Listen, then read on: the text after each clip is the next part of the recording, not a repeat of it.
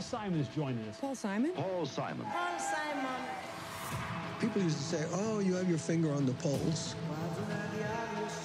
No, I don't have my finger on the pulse. I just have my finger out there.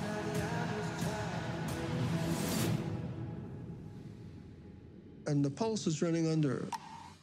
All right, welcome to Rock Docs, a podcast about music documentaries, brought to you by Treble Media, treblezine.com.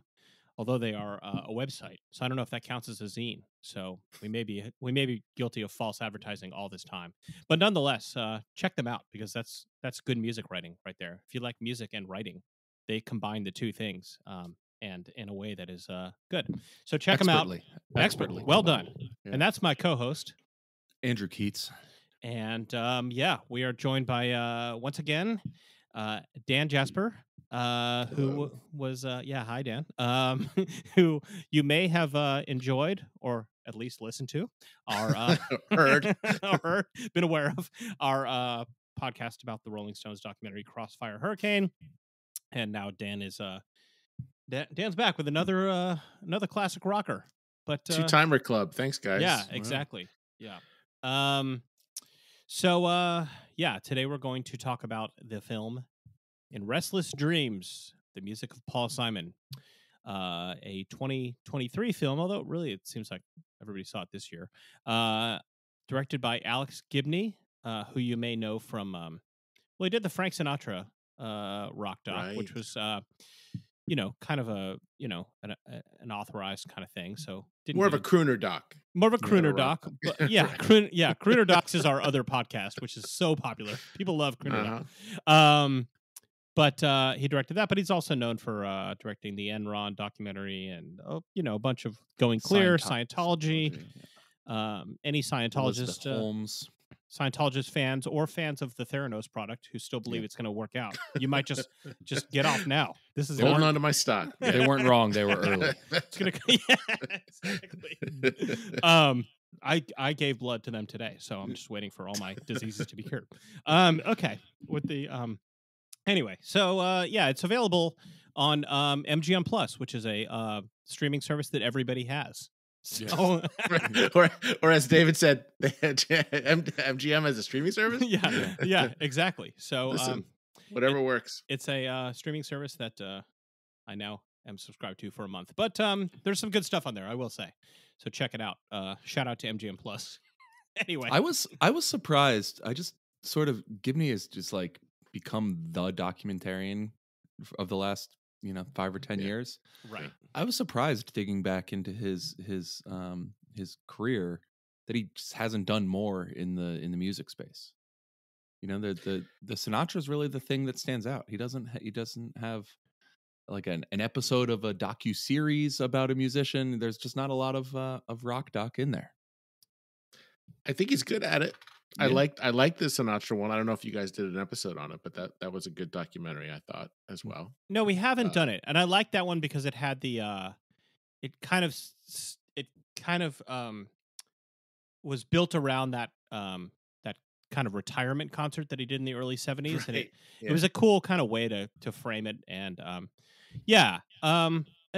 if you scroll through, he's like executive produced some other rock docs, and Janis Joplin, one famously, a big fan, and a few others. So he's just like really got the documentary thing on lock. But I guess the bucks are in the doing the occasional authorized rock doc of this sort, and that's what we got. So, was this authorized? I couldn't tell. Yeah, I think it's quite It's extremely authorized. Yes. So I don't know. I mean, none of us ever probably knew a time in life where there wasn't a Paul Simon. But do you have early memories of getting into Paul Simon or when he came into your life, Dan? Really only became aware of him when they did the Central Park show. Okay. Hadn't really, I kind of knew some of their tunes just in the ether, but I was, still not, I was let's see, what would that have been? 81? I was 8 years old. So I was a boy, but The only living boy in New York. Just I was hard. Waiting, giving you the space for that. Trying not to. But no, that's when he popped in. So I was in love with that concert. Like, I love that music. Like, it just hit me kind of all at once. The songs that I knew, the songs I didn't know, and was all about that, even at the young age. And then just kind of grew into, what the career was and all the little beats and the things that you learn about someone if you're interested. And yeah, you're right. His music was always there. It was always kind of a high quality thing. It was like a premium sound. He always sounds great. I mean, we'll get into his attributes, but yeah, I was always a fan from the first time I heard him, and I don't think it's ever really abated in terms of just liking his music. What about you guys? Andy? Yeah, I'd say I have a pretty mundane version, same thing. I remember, Simon and Garfunkel were certainly like oldies but goodies radio in my family's house. That was like, my parents were into that music, and it was on all the time. And then, Paul Simon solo stuff I got into when I was pretty young. I don't know, maybe early high school, something like that. I will say I remember it being like incredibly common, like maybe the most common thing to listen to in the college dorm my freshman year. It was like what everyone listened to at like a barbecue, or like a pre-game couple beers or something like that. It was goes down easy. Yeah, Paul Simon goes down easy, especially among a bunch of predominantly white liberal arts college students in 2002. There was a lot of Paul Simon to be listened to at the time. Predominantly white liberal arts students is clearly his demographic. Yes, it was just there's just changing between that and the Talking Heads, basically. Yes, I would guess that he has one African American fan, and that person appears in this movie. But no, I'm sure there's fans, but that he's not known for the diversity of his audience. I'm sure I was aware of Paul Simon, but I was in elementary school when Graceland came out, and it was like legally required to be in the car if you were driving carpool. Like, there was like, I'm sure there was an entire year where like Stacey Rothman drove the carpool, and like Diamonds on the Soles of Her Shoes was rocking to and from Degano Country School. So there's no that's definitely my deepest early memory. And also I went to like a hippie free range elementary school, and they would have like they would call it circle in the beginning of the day. That we'd all sit around, and one of the teachers would bust out an acoustic guitar and sing like 60s era folk songs. And like Feelin' Groovy was definitely one of them. Probably right. Sounds of Silence, like the Paul Simon catalog was deep in there with the circle game and all that kind of stuff. So wow. So that's early stuff, and I just kind of followed him along. I did see the Paul Simon Bob Dylan tour here in San Diego in 1999. Bob opened and Paul closed that show, and they did sing a few tunes together in the middle. I was probably the only person in the entire amphitheater who was more amped for Bob than Paul, but I was still a Paul Simon fan. I was excited to see it, but like most of the people there were like, okay, when is this old dude gonna be done so we can when's this old dude gonna be done so we can get to Paul Dylan. Simon? Right. Well, which was the old dude. Wait a minute. Right, yeah. When is this old Jew gonna wrap it up so the other old Jew they should have called that funny. Old Jews, like old friends, old Jews. Come on, why didn't they call it that? Come on. They literally left that one sitting on the table. Anyway, so that's my Paul Simon journey. But I tell you, I think his, the legacy stuff obviously is a big part of a doc like this, especially. But I found, going from introduction to getting to know his music, that it rewards. He's one of those artists where, like we say, it goes down easy. It can be on in the background. You don't have to think a lot to enjoy it, but it rewards learning the lyrics. It rewards understanding how the musicality. It rewards paying attention and kind of realizing that, oh, that's a surprising thing that he just did there. He didn't have to do that, but it works so great. How do you come up with, reading so the liner notes, who the musicians on the tracks are, and then Truly. Learning a little bit about those guys. There's it does have a depth to offer beyond what seems to be pretty simple. Yeah, so it rewards that, right? It's not just like what's the easy listening track, Right. He's got his dose of genius in there too. Yeah, I mean, he's definitely like among the, well-known classic rock people. One of the people that most approaches music as a composer, and I guess that sounds pretentious, and that's fine because it's the music kind of has that element. But somebody like a Joni Mitchell, even Prince, like there's some people that like you could see them in a different time and place, like composing a symphony or whatever was the thing of the time. And they have that ability and skill and knowledge and depth and ability and, just like doing chords and progressions in a completely different way from anybody else. And also, I mean, I guess Steely Dan in a way is like that, although a little bit more from a jazz perspective. But, they're kind of few and far between in terms of people that are really commercially successful and also able to, have that kind of thing where like you can, geek out on it musically or the lyrics also, some people have one or the other, but listen, I'll really cop to it. I'm a huge fan. It's why I wanted to, talk about it with you guys. And, getting something like this, I mean, this is the God treatment, right? You've got Alex Gibney working on it. You're getting the 2-parter. You got MGM Plus. You probably were hoping for Netflix, but you're on MGM Plus. But no, I consider it like worthy of its subject. It's obviously we're joking about it being authorized. It clearly takes its subject, as seriously as that subject wishes to be taken. But listen, I say, you've earned it when you've got his career. And it starts with first of all, they do a good job though. They don't really pull any punches. Like it was ugly with Artie towards the end, towards the end and the extended end. It was like they were just, and what I love about that, if we can get into that part of it, we can get into whatever. Is whether it's McCartney and Lennon or any duo, any collaborative artistic duo, if they've been friends since 11 years of age, right, as those two examples are, or whatever it is, that like that's your starting point for understanding everything else.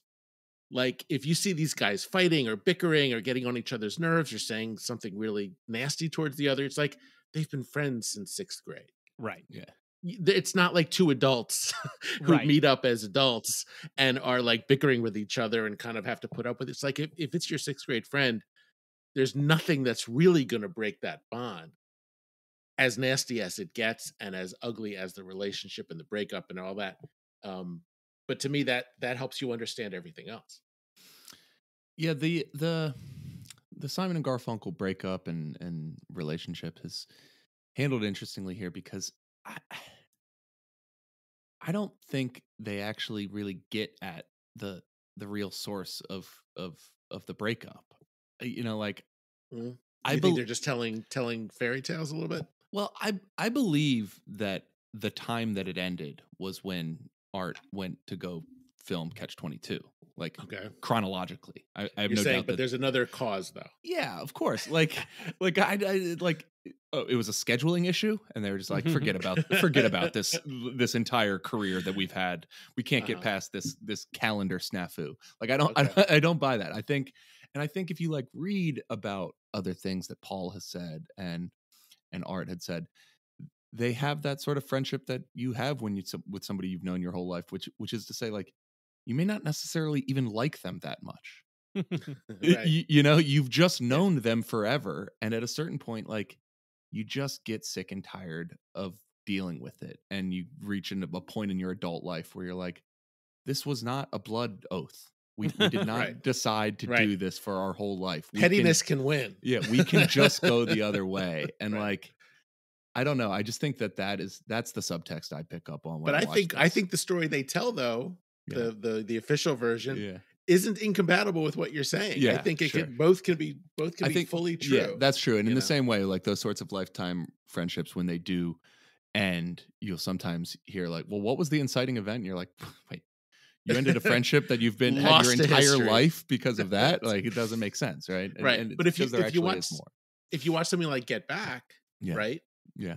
You're seeing, and I haven't seen Let It Be, so maybe some of it's in there, although I understand it's pretty whitewashed, that it's the same kind of thing. Like when you're like, oh, that's George Harrison, or look at them, they're bickering, or they're bantering, or they're making jokes. Like, yeah, they've been friends since they were 15 years old. Like, and they started in Hamburg. Like, the history is so thick with these guys. This is blood, with to the extent that there's a partnership, and they're that first, and they can fight about money and Alan Klein and the Apple going broke and everything else.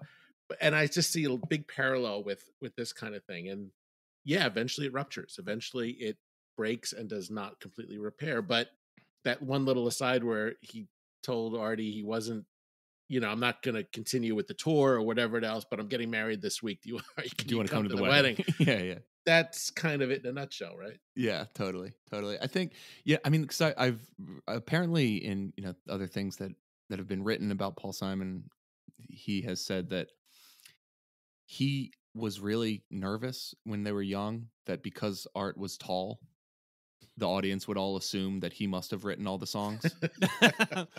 Sure, we know that's how it works, and that he and that part of the chip on his shoulder in that, like, a lot of people in the 60s and 70s just thought he was hard to deal with, was he said that he thought people acted like they could get one over on him because he was short. And I do wish they'd have talked about that. And it's like, that's great. I believe it. Yeah. And like, it's funny because there is, again, there's like little breadcrumbs through this movie about like that he had this reputation as being kind of a tough guy to work with, and sometimes relationships didn't last that long, but they don't really delve into it that much. No, that's the authorized part. Yeah, that's the I mean, they don't even discuss, really. I mean, his first girlfriend is mentioned, Kathy, because of the relation to the song, basically. Yeah. And his first wife is briefly mentioned.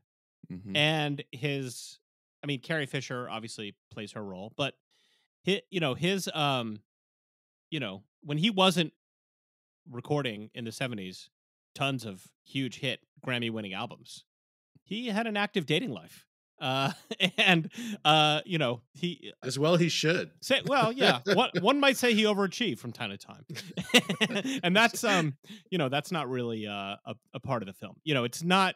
I mean, they call it, in Restless Dreams, the music of Paul Simon. I think that's, because he probably wanted to focus more on music than on, some. I mean, not that there's anything salacious about the fact that he dated, I don't know, famous actresses. Like, there's no word about him being a bad guy. It's just he, went out on some dates to Studio 54 with whoever, But what Andrew said about, like, you get a sense of the chip on the shoulder, but they never discuss the chip. It's the elephant in the room in a way, right?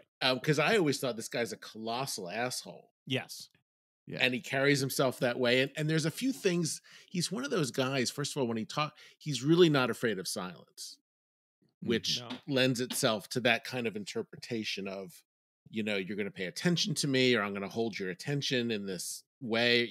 There's a lot that can be inferred when someone talks like he does, which is very deliberately. And I think he's, it's maybe some of that, but he's also just a thoughtful guy. He doesn't just like to ramble or chit chat. He kind of likes to consider what he says. So, okay.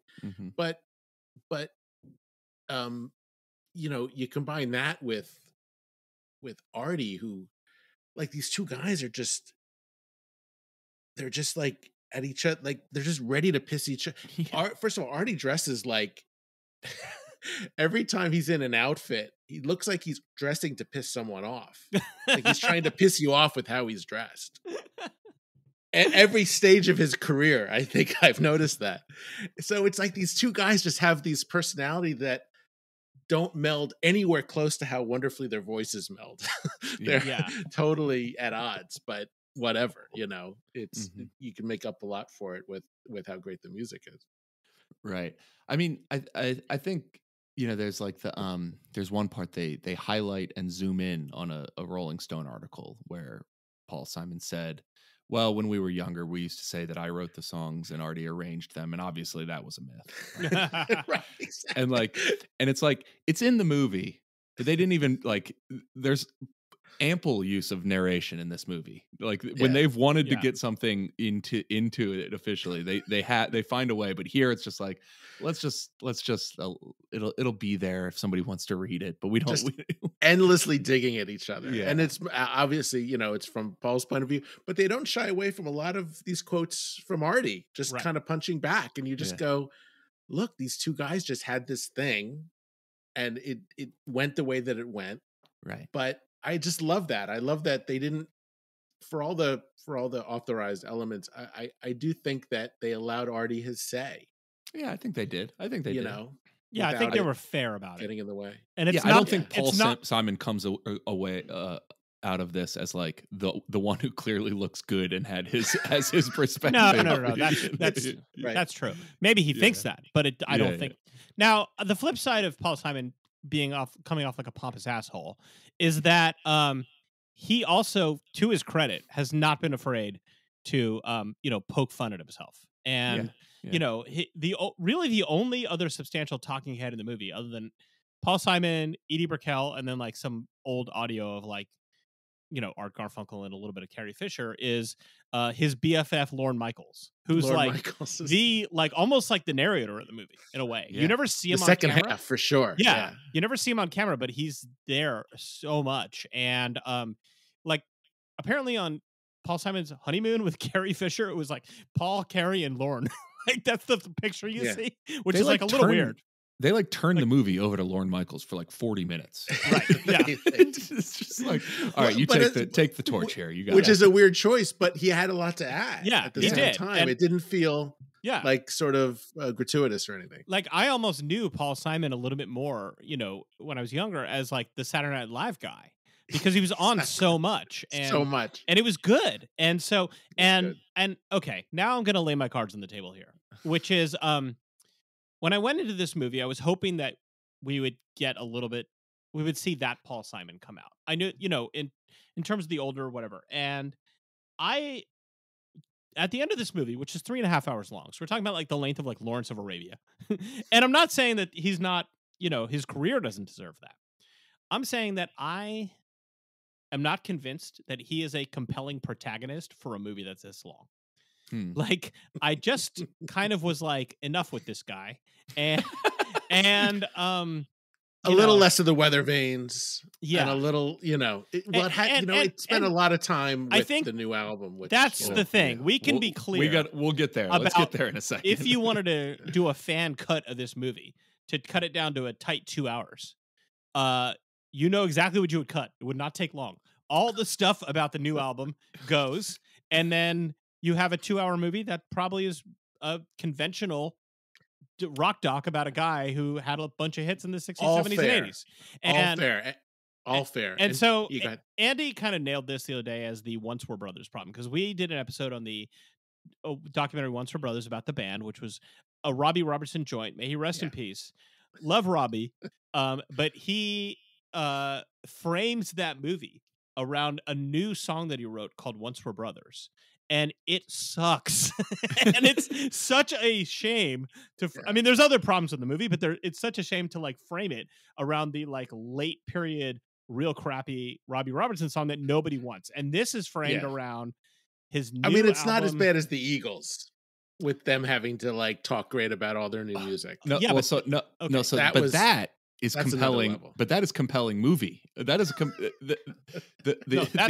part 2 of the Eagles, the greatest movie of all time. Yeah, that's when that movie comes alive. I'm baby. with you all the way on that. Part 2. My point is History of the Eagles Part 2. We haven't done an episode about the history of the Eagles because we can't even. You haven't? We can't bring ourselves to approach this sacred text. It is so great that I don't know that we could possibly do justice. We're working our way up, but anyway, I'm intimidated by it. I'm here whenever you're we may need to have like a big group of, I don't know. I mean, look, my theory is that when all these guys remaster the old stuff and come out with some new album that, you know, was all the stuff they didn't want to record over the last 20 years, it's like, hey, look, we just signed the new record contract. The royalty percentages are amazing. Yeah, right. We're gonna push the hell out of this because whatever we sell, you know, a crappy album is gonna make as much as our first two albums did combined with that horrible contract. So, you know, but I say give it to him. I give it all to him. I'll give him the 3.5 hours of the documentary. I'll give him the Weather Vanes. I'll give him the Holding Hands with Edie Brickell. I'll give it all to him because I just think that this is, I don't know. There's just not a lot of guys who have his catalog and the ability to span a career like he does. I really believe that. But he's boring. That's the problem. I mean, right? I'm just saying, like, he's boring today. He's boring. He was less boring when he was dating Carrie Fisher. Yeah. Okay. So there you go. That's the problem. Is the movie spends, you know, at least a third of the running time on a boring old dude who seems kind of grumpy and does not show any evidence of having the sense of humor or insight or whatever that he had as a young person. And this is like, and I have like dutifully listened to every, and I dutifully, this is not one of the like classic rockers that I secretly hate that Andy loves to discover, you know, but because there's a few of those and we, you know, but we all have them. Yeah. But I've dutifully listened to like every album that he's made in more or less my lifetime. And like, I just cannot get with anything he's done in the last 30 years. I just, okay. Well, you know, fine. yeah, no, I mean the first, whatever. Essentially everything he did from 1960 to 1990, great. And then it just falls off a cliff for me. And I'm sure there's like, I don't even think I've heard heads who are way into the album he did with Brian Eno or something. I don't know, but it just never, I'm always like, man, this is going to be the one. And it never connects. I don't think I've heard anything he's recorded in the last 30 years. All right. Well, then you go. You're way ahead of me on that. But listen, for the Joker Man mindset heads out there, Paul Simon, the song Wristband. That's a good one. It's a recent one. Okay. Write that down. Wristband. Yeah.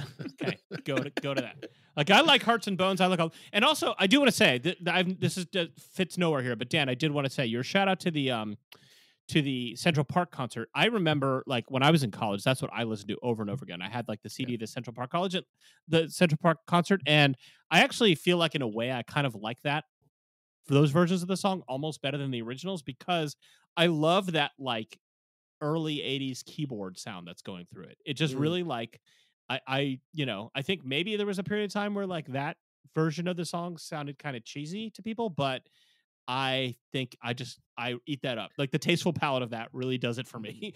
And it's a legitimately great concert and album. Yeah. It just is definitive versions of a lot of their songs. Yeah. So anyway, all right. I've laid my cards on the table that he's a boring, cranky old dude, and I don't care what he has to say now. Anyway. Okay. All right. I'm gonna pick up some of what you've just said, maybe with a little less intensity. Impossible. Yeah. So I do think that everything about his writing, so for anybody who hasn't seen the movie, we begin this film essentially with the revelation that Paul Simon in the beginning of 2019 started working on a new album, the title of which came to him in a dream, and he is putting it together now, and that is made more difficult by the fact that he is having hearing loss in one ear and voice problems for the first time in his career. And then the structure of the movie is we go back to the beginning and we get maybe 10 to 15 minutes of some chapter in his career and life. And then we bounce back to the creation of 7 Psalms. And then we go back to his, another chapter in his career chronologically from where we left off, and then back to Psalms. As much as I dislike the part where he's making the new album, and I do dislike it, I really got very little out of it. The bigger problem is it absolutely kills any momentum that you're building in the part of his life that you want to watch about. Every time you start to have a good time going through Paul Simon's incredibly interesting career, you are yanked back to this incredible drag of a time in a log cabin with him just staring out at people like we don't pensively, we don't even get much of him composing their pieces. He's mostly just thinking. And it is you never even hear any of the songs. You never hear any of the songs. As far as I know, it's dirges. It's just it's just religious dirges. And you get Wynton Marsalis comes in as his amanuensis or something, like his fixer. His fixer. I actually like the Wynton Marsalis. Okay, all right. I like that. Yeah, but it is the structure is throwing vegetables in the middle of your dessert. There's no question. Yes, it is totally it's like good for you. I have to endure this. Like this is price of admission or something, or like when they want to sell you a timeshare, it's like come for the free steak dinner. Well, you know what it reminded me of? This is very similar. So I don't know, Dan, if you are familiar with the old Grey Boy All Stars, acid jazz group from the 90s. Their frontman, Carl Denson, or one of their frontmen, Carl Denson, is a San Diego guy, and he plays a lot of concerts here in San Diego. His group these days is called Carl Denson's Tiny Universe. And he booked a show last year that was Carl Denson's Tiny Universe does a tribute to the Beastie Boys. And they booked a much bigger venue than Carl Denson typically can book these days. And it's sold out. And I knew a lot of people who are not typically the types of folks I see at Carl Denson shows who packed this relatively large venue. And then we got there and he played from the beginning an entire album of new material that no one's ever heard before. Love it. And I'm okay with it because I like Carl Denson's Tiny Universe quite a bit. But evidently Carl Denson doesn't like people. Yeah, but people in this crowd were very upset. People were really getting quite angry. And then I'm so bummed I missed that. Read the room, Paul. Now, Carl Denson, we should read the room of ticket buyers. Yeah. Okay, bringing it all together here. Yeah, Carl Denson is the touring saxophone player for the Rolling Stones. That's so correct. he's the replacement for Bobby Keys, and I think they may have overlapped as well. But so I don't know. Maybe he's like, I got that Rolling Stones touring money, and I don't really care about the people in this club in Solana Beach or wherever it was. But there's something going on to do that. There's an active, but there's an active issue. Like we're like 30 or 40 minutes into the first part of this movie, and I was just like, dude, I can't believe he's doing like he's pulling the Carl D.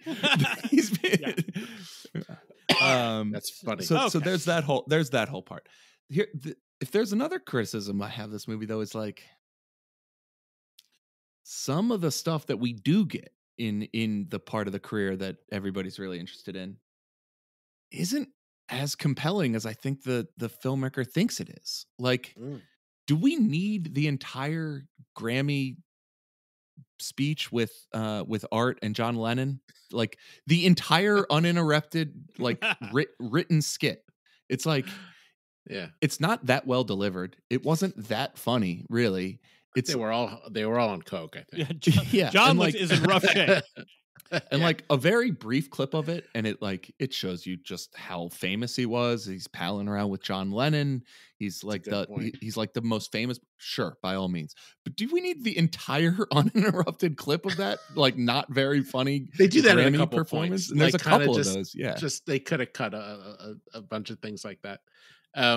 But there's some things that I think are really either sweet or cool or interesting. First of all, when they get on the American Bandstand, and you guys probably know this, but he says they don't really explain it, but I've heard him explain it when he gets on "Where You Boys From," and he blurts out "Macon, Georgia." Yeah.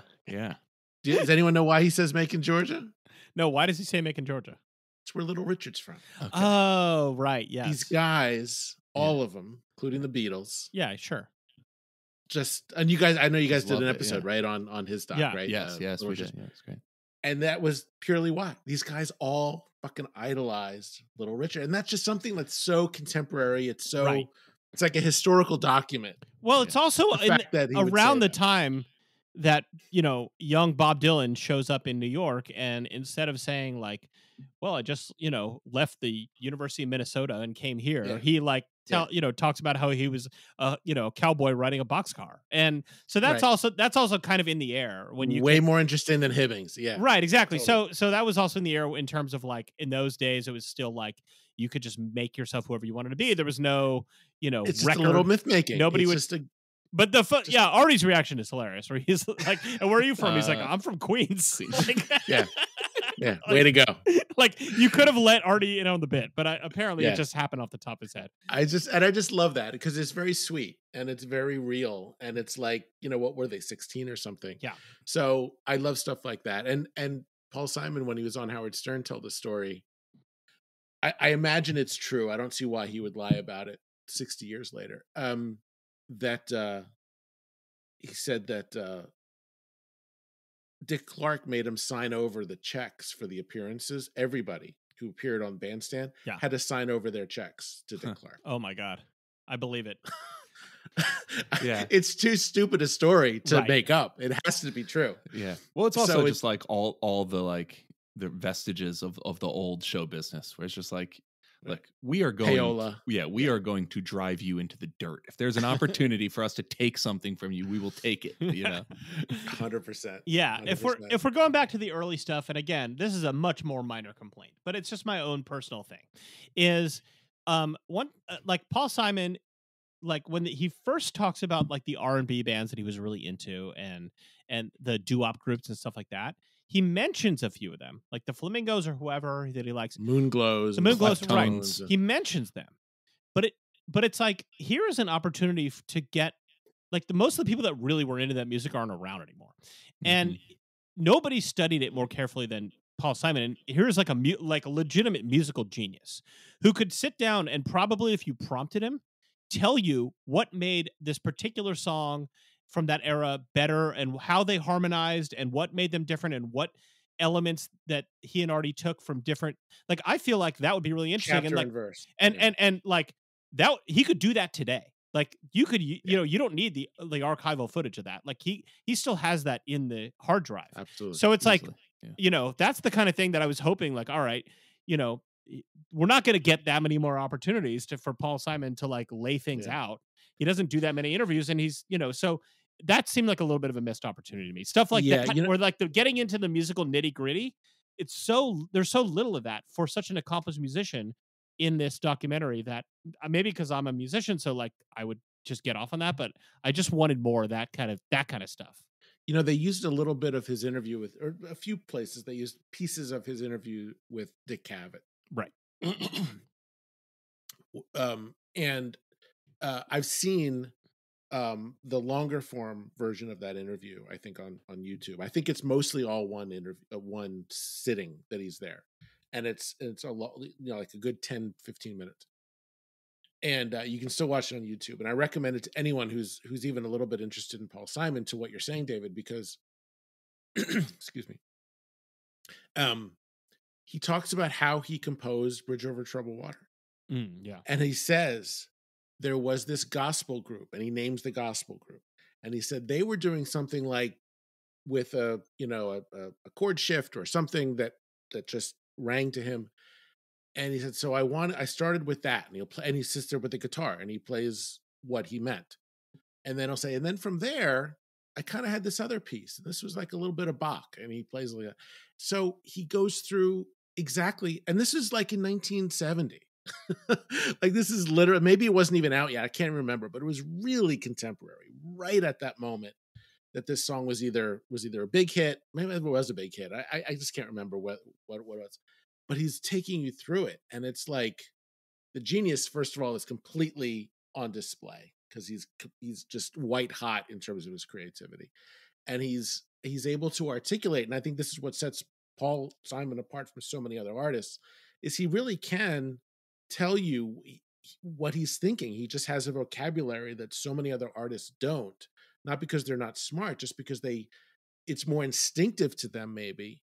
But he's thought about it so much and can internalize it, and has such a high intelligence in terms of communicating that you're just sort of in awe of both the physical ability to do what he does, and I'm the hackiest musician there is, but like the number of chord changes he has, or the way how hard his finger movements are, is just like spellbinding, and the fact that he can talk about it and talk about where it came from is unbelievable. So anyone who's even a little interested, go check out that interview. Yeah, I mean, like, this is a guy who like dropped out of law school to pursue music. Like, it's not like he was, it's a pretty rare story, especially in those days when most people in the early days of rock and roll, like, had limited amount of education. And the time when most musicians that were popular had a college degree came much later, and and we're kind of in that now, but yeah, so I mean, he obviously has that ability to lay things out. Yeah, I'd forgotten that Artie also like dropped out of like Columbia School of Engineering or something, like these are two guys that like really took a chance because they could have gone, it's they're not like Elvis, like it's either this or driving a truck, you know what I mean? Truly. Yeah. And the other thing is that, and they kind of talk about it, I guess, a little bit, is just that harmony, just that ability to do this harmony. And it's like, I think in all of popular music, I can't even call it all rock, but like there's the Everlys, there's Simon and Garfunkel, and I would put the Bee Gees in there. Sure. As just these sort of from another planet kind of harmony acts. And it's, to me, it's something like that. And that's the kind of thing that I didn't understand until a little bit later. It knocks me off my chair every time I kind of like really kind of listen for it and appreciate it. It's just, it's really amazing how voices can blend like that. And they're the only of those examples. They're the only ones who aren't brothers. Yeah. Right.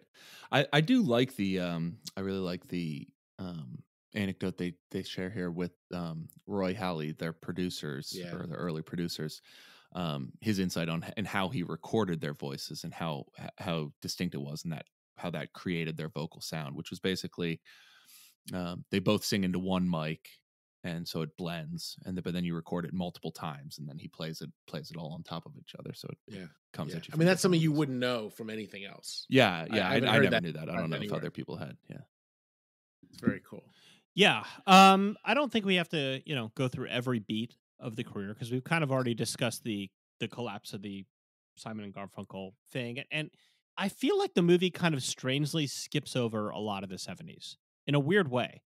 Like, it is weird because we spend a lot of time in the 70s, but you don't actually get a clear understanding of like what was happening in his music career in the 70s for a lot of it, I mean, I guess like it would be maybe Gibney wanted to avoid the thing of being like, and then I did hear There Goes Rhymin' Simon, and this was the big hit. And then, so there's, trying to avoid that, like having it be a Wikipedia page, but also like, on the other hand, like he's out there making the albums of the year, knocking them out of the park. And I got the feeling that he wanted to hit the beats that needed to be hit. And if there's a complaint about it, that approach, without trying to touch everything and do the Wikipedia page, if there's a complaint about it, it's he hit some of them too hard. Lingered too long on maybe Hearts and Bones or whatever. The one that they hit really hard, that it seems like it was deliberate, either from Gibney or Simon or both, is how addicted to fame and celebrity Simon became outside of actual, his being a rock star, and how present he was on, whether it was on SNL or going to award shows or commercials and in talk shows all the time.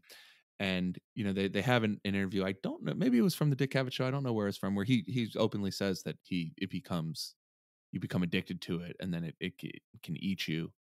And it seems like a real genuine lament about how preoccupied with fame he became for a portion. See, I don't. I think you're 100% right about that he was addicted to this fame, but I think that probably glosses over the extent to which he participated in that or courted it. It lets him off the hook for that. It does, because the sense you get from this film is that it was done to him. It was all very passive. Yeah. I'm not so much I'm the victim, but kind of like, boy, it just hits you and you don't know what to do. He was actively courting it, I think, for a good portion of, maybe that's why we didn't get all the 70s, but he was an active participant, right? Yeah, and maybe as totally. Like a grumpy old man or whatever. Maybe he just looks back on that with like a little bit of embarrassment. Like, I was out there partying and, squiring all these actresses around, and that's not really me. That's not the person I want to be remembered as. I've been married for all these years and I've settled down and blah, blah. I want the music and, whatever to be the story. And I understand that. Again, the reason I was picking on like the getting into the nitty gritty of the music was because, okay, you don't want to get into salacious Hollywood true stories. Fine. I don't know that he's that interesting of a person, that maybe he's got to have great stories, but whatever. But the approaches they take is that this movie is the music of Paul Simon. But so then when they skip over stuff or they treat it with a little bit of, just kind of passing by, it's like, well, then what do we have here? It's like you're trying to have it both ways, I guess. Well, the first part I was like leaned forward in my seat in excitement was it ends up being the section on mother and child reunion, but it begins with and it's coming when he says ska was really popular in Jamaica in the early 60s, and it's like, oh, okay, I know where we're going here. This is going to be very exciting. I'm really interested in hearing Paul Simon talking about this music, the way it influenced him, what he liked about it. And it's not bad. You do get some of that. You do get the story of him sort of saying, if you want someone's sound, you have to go to them. You have to go to them and get that sound. So he goes to Jamaica. He hooks up with some producers who are putting some of the music together. He tells these studio musicians that he gets in a room what the song is and that he wants it to be a ska song. And they say, well, we don't play ska. We play reggae, which is the first time he's ever heard the word reggae. And those people turn out to be Toots and the Maytals. And like, that's like a great rock doc story. I love that stuff. Yeah. And then we hear Mother and Child Reunion, and like, it's good stuff. But I would have liked to hear him talk even more about his exposure to ska music, and then what he thought about reggae when once he was exposed to the fact that there were these two separate things that he wasn't hip to, and how what those sort of influences taught him about what he could do and how it would carry through the rest of his career. And you kind of just leave it earlier than I think I would have liked to. Interesting. And so, but that said, that of all the portions of the movie that I have the least problem with, that might be one of the ones I like the most. And that's also kind of this happens a few times, but that's kind of the beginning of the issue that he doesn't really address at this point. He does address a little bit later of the credit hogging, because like he's the credited composer of Mother and Child Reunion. He's the only songwriter credited, but the movie tells a story that he came in and they're like, oh, well, we play reggae. He's literally never heard of this genre of music. They start playing it. He gets into the groove. He comes up with the lyrics, which are great. And then it's a Paul Simon, he's getting all the revenue for the rest of time. And, the Jamaican musicians were just kind of got, double scale for the session and, whatever. Yeah. And he in all of these instances, he thinks of it as he's hiring studio musicians to do studio work, and he's paying them handsomely for their time.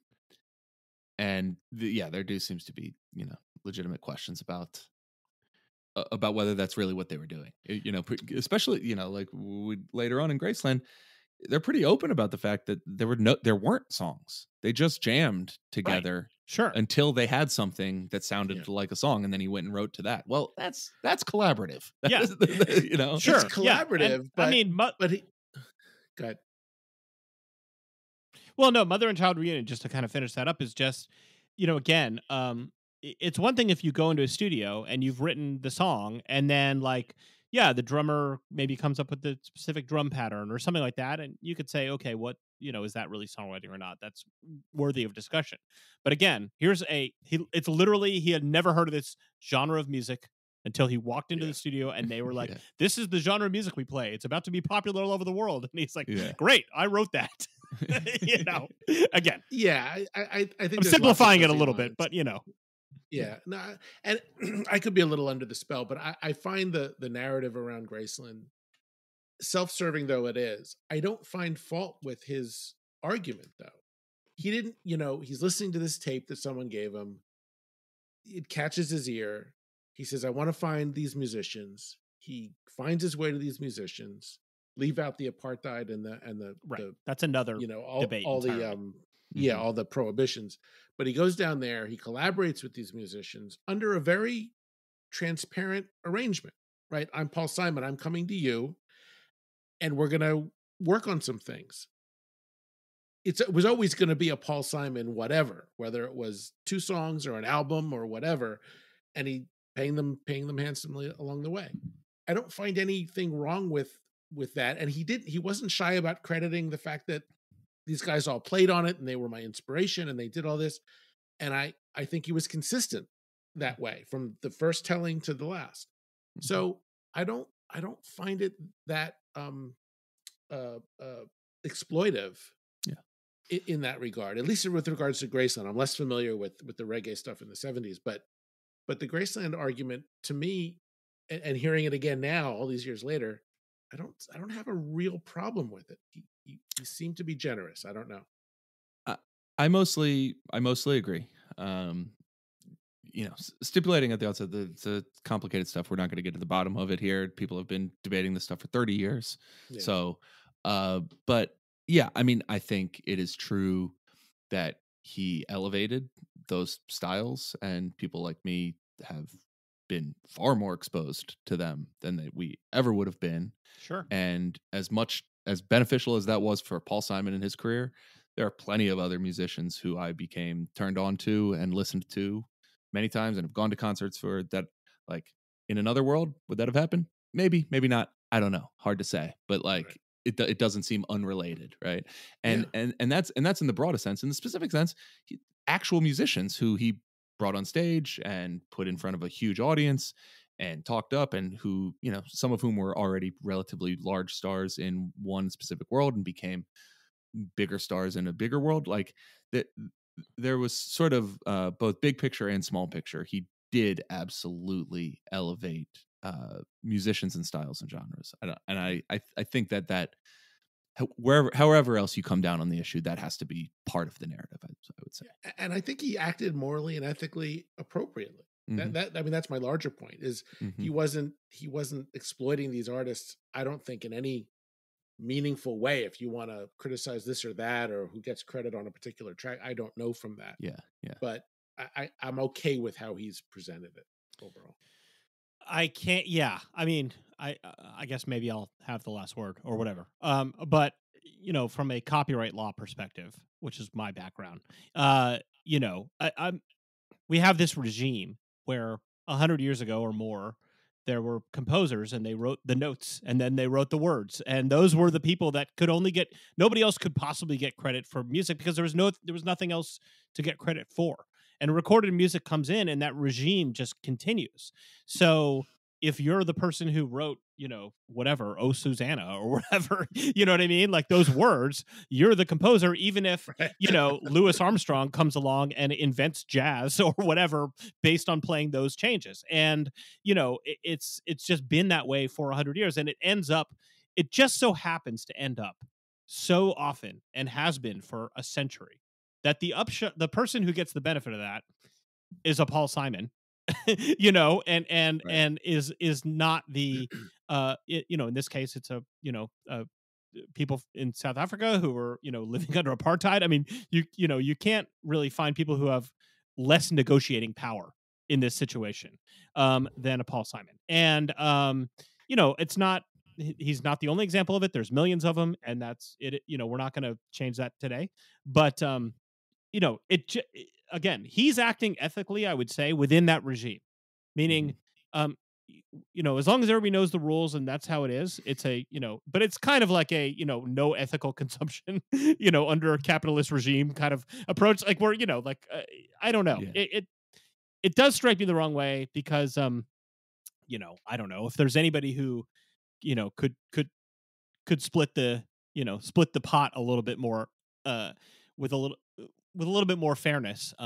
It'll be Paul Simon. And maybe you could say, well, look, a comparable rock star doesn't even go there, doesn't have any influence of African music, doesn't introduce these people to the world, and they don't benefit from that either. So, you know, I could see all the different arguments, but it just so happens that he's the beneficiary because of his particular skill set and his particular position. So anyway, whatever. That's my rant about copyright law that I've been I think it's all relevant. for 30 I think years. all that's very relevant because that's kind of the issue at play here. And he brought all that about.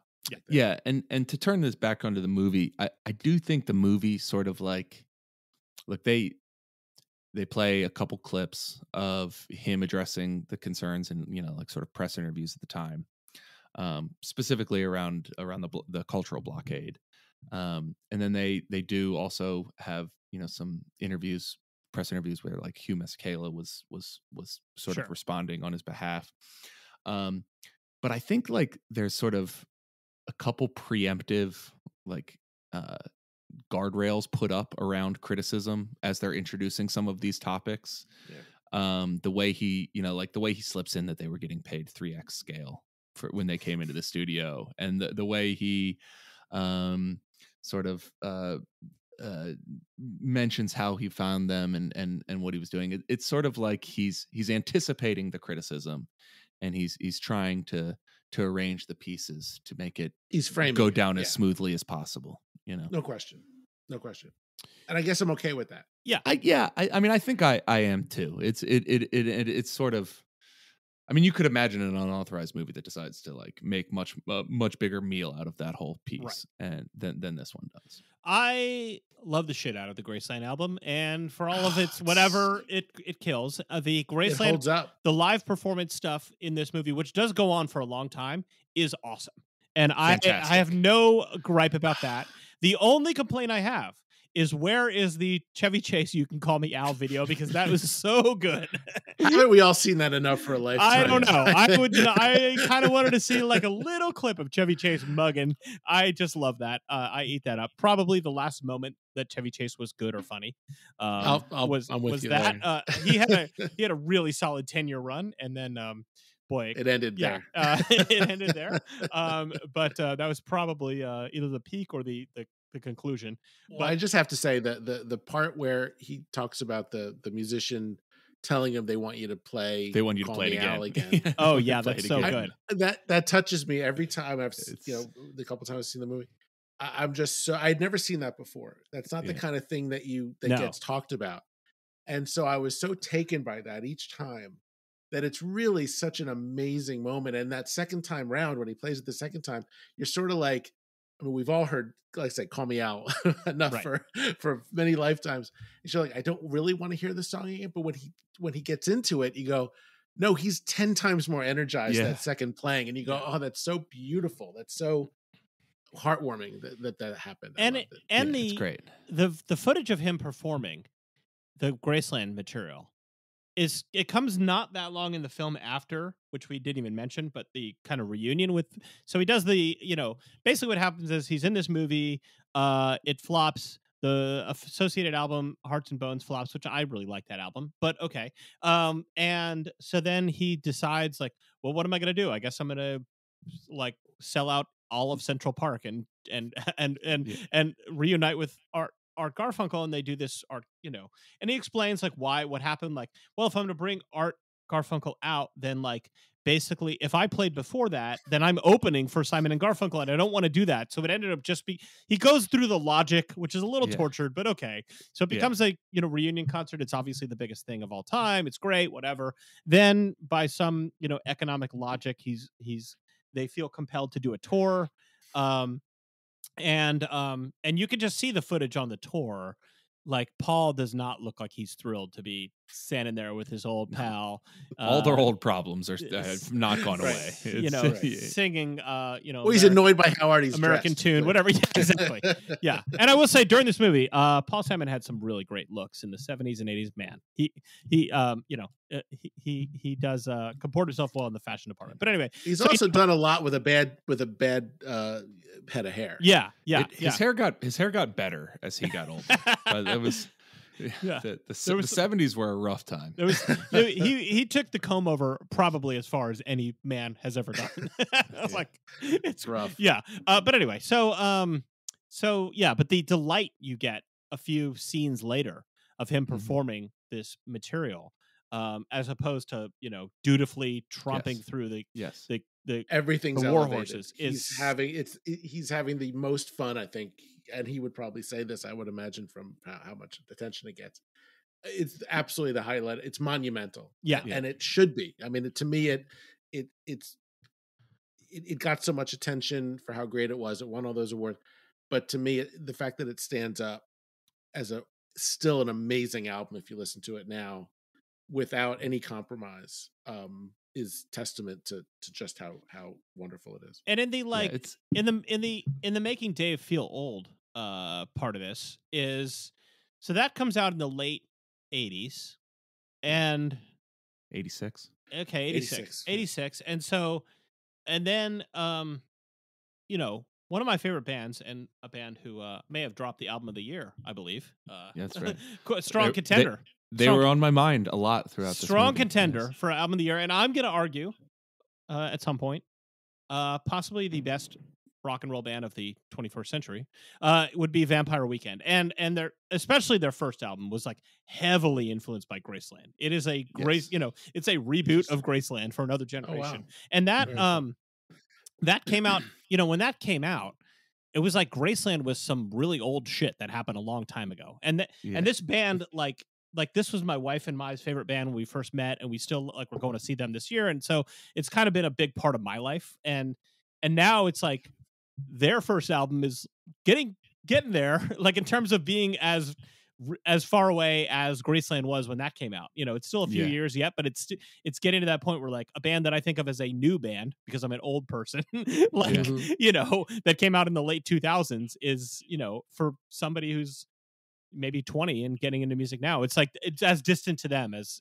Graceland was. So it is, but it's timeless to me. It shows the timelessness, you know, that a band that you know is on top of the world and just played at Coachella, you know, 2 days ago is heavily influenced by this. It's you know, I agree. It comes through. Here's another thing that could make you or all of us feel old is when Wynton is describing the long and storied friendship that he has with Paul Simon that has allowed him to you know be able to know him so well and to have spoken with him about everything under the sun. The beginning of their friendship is in 2002, which was which was after you saw Paul Simon and Bob Dylan together. That's the old juice. 3 years later. Well, it's worth mentioning. Rhythm of the Saints is a vastly underrated album. Yeah, it is. It is. I don't understand why. And it's album. more or less ignored in this time. It gets a little bit of play, but not much. And then the rest of the albums that he's mentioned that I have listened to and mostly did not care for are Rhythm of the Saints happens, it's 1990, and then we wake up and it's 2023 and he's recording 7 songs. He's married to Edie Brickell. And Edie Brickell is great. She is delightful. Every time she's on the screen, it's like, Paul, you've overachieved once again, because she seems like a hell of a woman. And she does. Although the performance with them, the two of them singing together, it's rough. That might be the longest musical performance in the movie. That's how you know it's on. That might be longer than anything that happens in the Zimbabwe concert. Maybe. Yeah, it's not. I mean, she has great pipes. It just doesn't work with his. Totally. It's not a good fit. It's gratuitous. And it does not need to. It just made me kind of want to dig back into her catalog because I knew, I knew that one song, but that's basically it. And I always liked that song. I did not know that the person who sang that song was married to Paul. But Simon. I couldn't tell you if Edie Brickell since then has released 10 albums or 1 album or none or 20. I have no sense of it. And but she should not be just considered Paul Simon's wife who had a one hit wonder because she seems like a force. Also, like Paul Simon's relationship with SNL was literally that like he could just start manning a camera during Edie Brickell's performance. If he has the hots for the singer, like one of the perks. Yeah, yeah. Is that still? Good thing Chevy wasn't behind that camera. Is that still a policy? Like, you know, if Taylor Swift is performing, does Paul Simon get that? Paul's got keys to the kingdom. Yeah, she's just singing. She's like, I'm just distracted. Is Paul Simon behind the camera over there? I'm having a hard time focusing. I can't imagine a lot of artists that would have been that distracted. Right. Okay. Yeah, it's a little bit of a funny story, but okay, it's a meet cute. And and he briefly addresses like, well, we can't get together because of our vast age difference, and then cut to, you know, whatever, however many years later they're still together. Good for them. Yeah. Couple things I have to mention. The fingernails on his right hand, dude, very long. Out. Yeah, creep me out. I get long. You're married to that guitar. It's what helps you finger pick. I get it. It creeps me out. Yeah. I wrote a note down too. The very long fingernails. He's got serious guitar player really fingernails. Rough. That's a thing. I mean, if Edie can deal with that on the first day, I think that's the big hump to get over. We danced around Wynton Marsalis. I want to get back to that because that is he's another major character in this film. And he's like one of the main characters for sure. And he's there to provide wisdom and insight. And all he does is pump up Paul. He just tells him how great he is. Don't thank me. We're like, leave the mistakes in. Yeah. Yeah. Yeah, I like Wynton Marsalis. Who doesn't? Who doesn't like Wynton Marsalis? Talented guy. Like talented. Play the horn. Yeah. Nice guy. He can play the horn. Play the hell out of a horn. Play the hell out of a horn.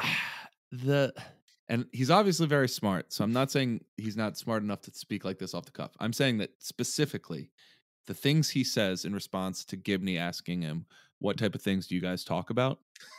Oh God. Sounds pre-written. And it doesn't not pre-written like premeditated. He says it the way somebody reads a list of things. I don't believe that was off the cuff. I don't believe that was. Did you write this list down because I wanted to and I didn't think to do it?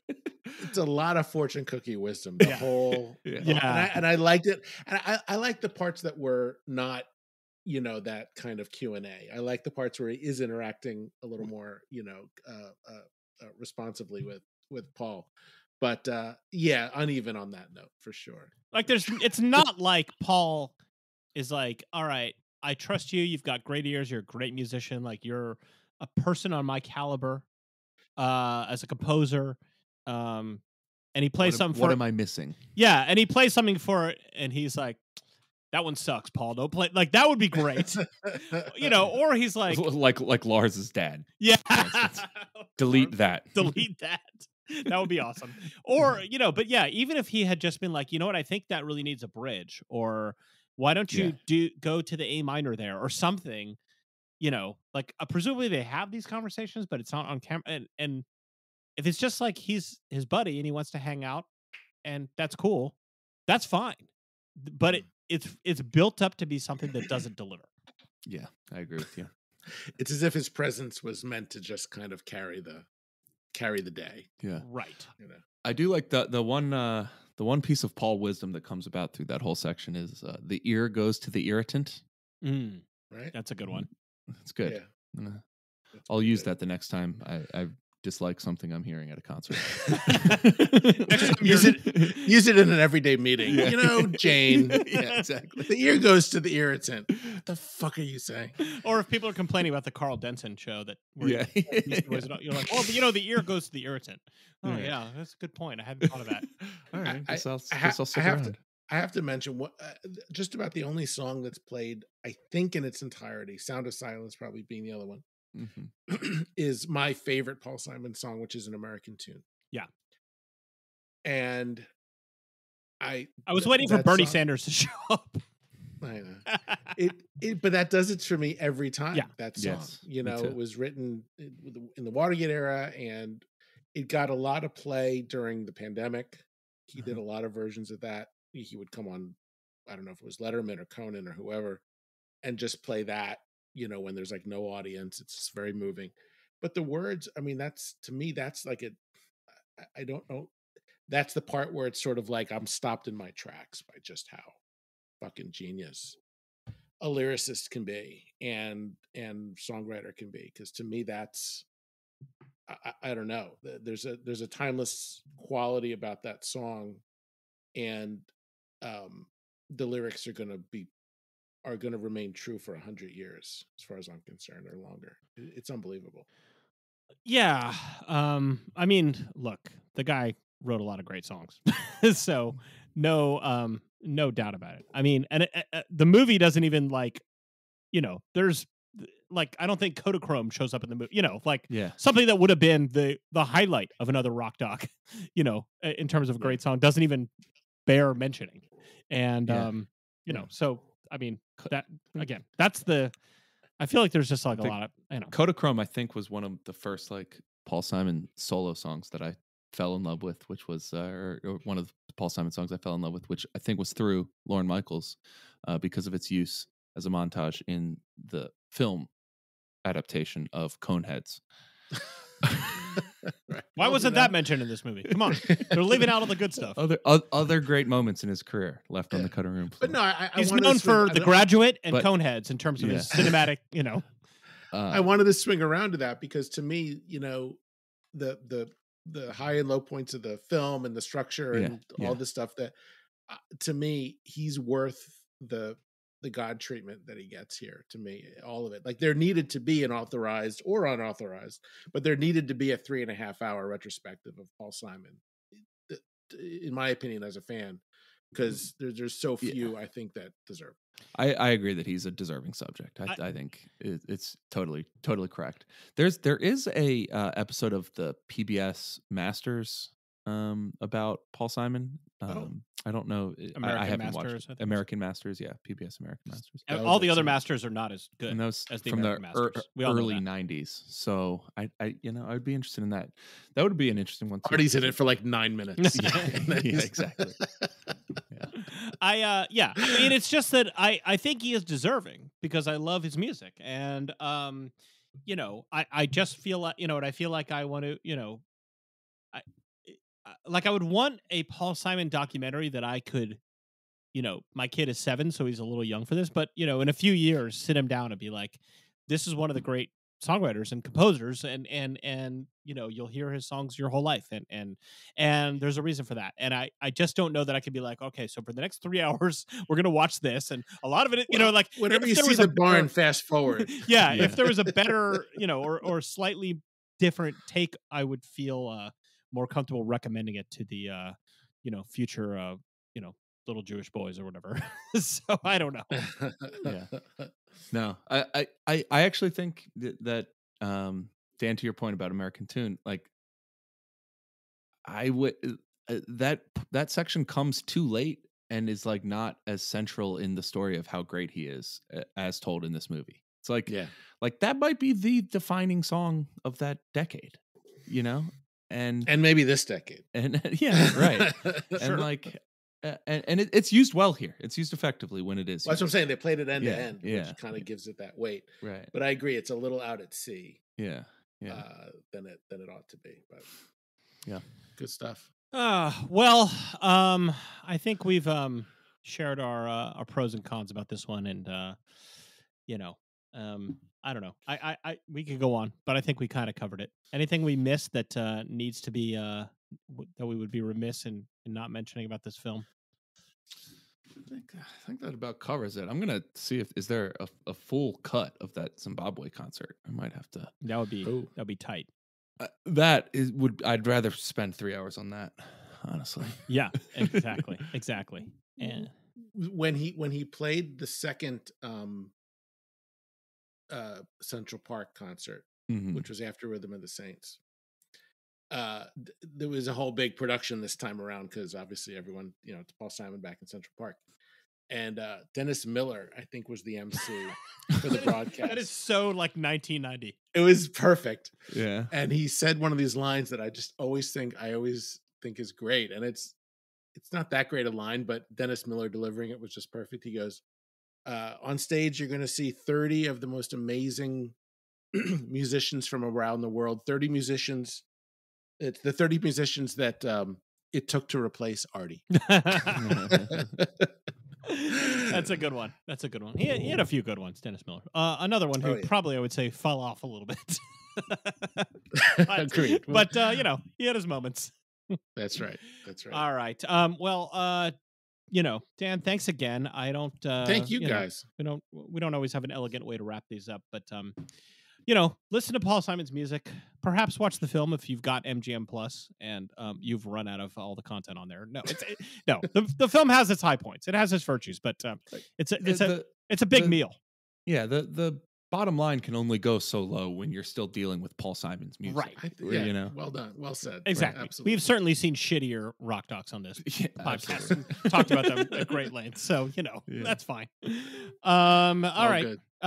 Well, Dan, thanks, fellas. People who like hearing your voice can sometimes hear you on They Coined It, a podcast about Mad Men that hopefully will be back soon. And that's very good. Anything else? Wherever podcasts are sold. Anything else you want to shout out, plug, or praise, or whatever? I don't know. No, we're all good. Enjoy the doc, people. Awesome. Give it a whirl. All right. Well, thanks for listening to Rock Docs again. Treble Media, treblezine.com. Support their Patreon. They're good people. And thanks for listening. I've never wanted to be anything other than a singer and a songwriter. I'm going to Graceland. Artie, that was a good friendship. We thought we should express what our generation felt. We are going to Graceland. I had a dream that said, you're working on an album called 7 Psalms. I want to go and follow the music, but you never know what you're going to find along the way.